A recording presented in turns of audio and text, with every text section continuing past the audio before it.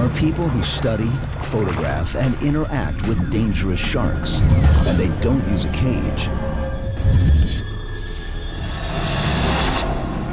A select group of skilled professionals routinely work with the animals, from massive cold water sharks in Canada to great whites in Mexico and South Africa.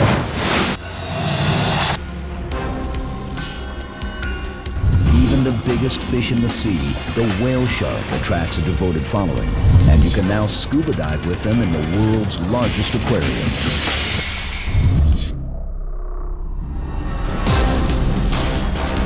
And a handful of these divers have survived brutal shark attacks.